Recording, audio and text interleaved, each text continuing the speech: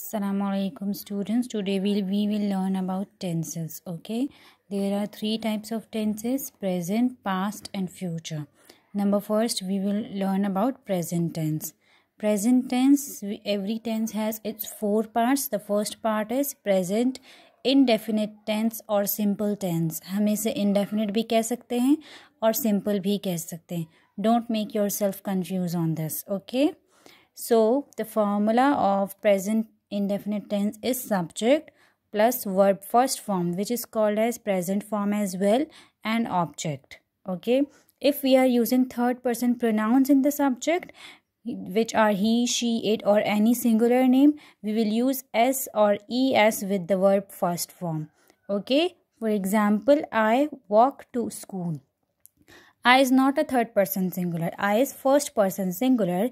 That's why we will use only first form of verb. Okay, but she walks to school. She is the third person singular. That's why we are using s with the first form of verb. Okay, this is clear over here. Second part is present continuous tense.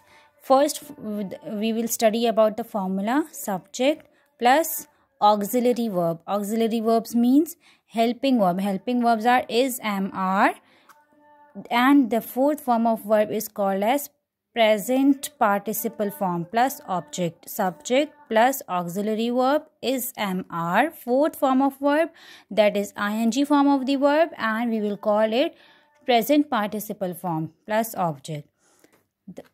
The sentence is she is going to school. Why is? Because we are using singular in the object, in the subject, so we will use is with it. She is going is the fourth form of the verb and school is object.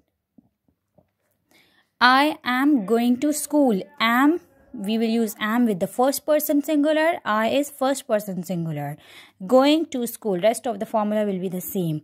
They are going to school, are with the second person plural. ठीक है, they is the second person plural, that's why we are using are with it. Okay, so the present continuous is end over here.